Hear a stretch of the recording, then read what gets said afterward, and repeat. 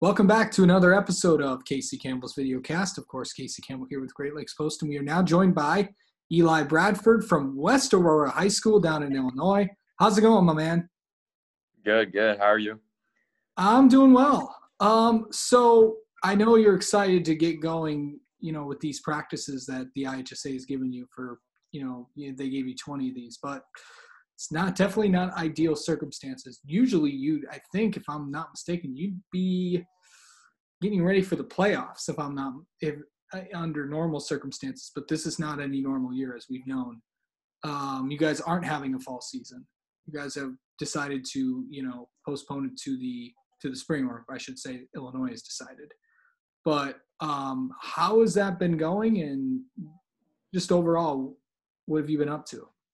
All right. So it's been a struggle, not being able to have team practices and stuff.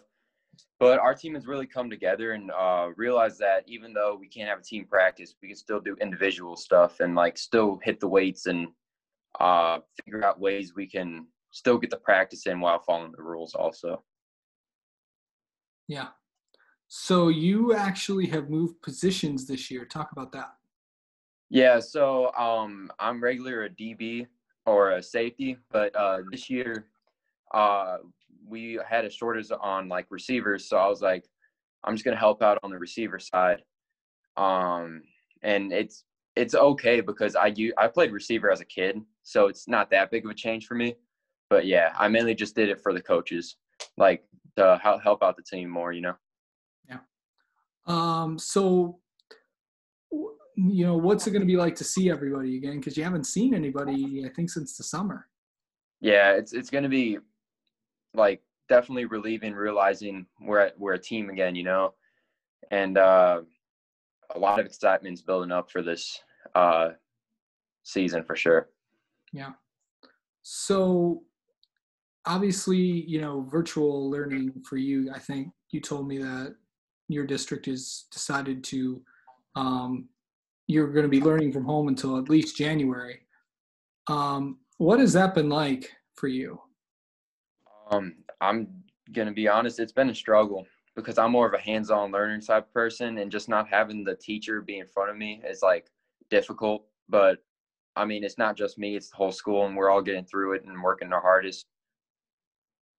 Yeah. When we do get going, and when we do have a season, what's it going to be like to eventually be back out there?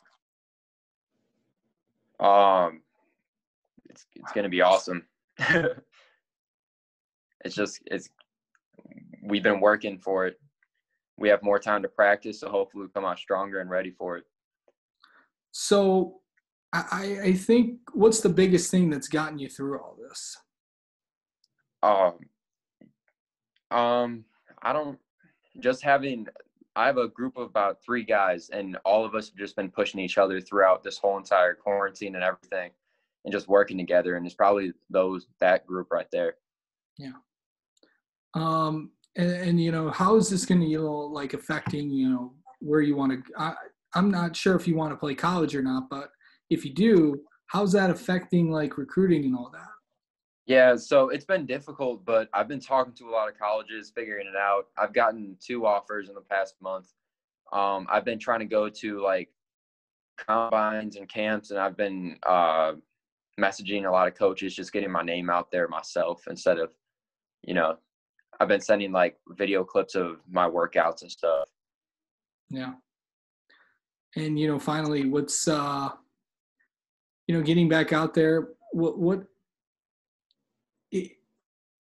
is the feeling going to be good to finally get back out there if you guys do ultimately get a season? Yeah, it'll be awesome. We've been talking about it pretty much every day now. We'll be ready. All right. Eli, thank you so much, buddy. And we'll look forward to seeing you back out there, I think February. Yeah.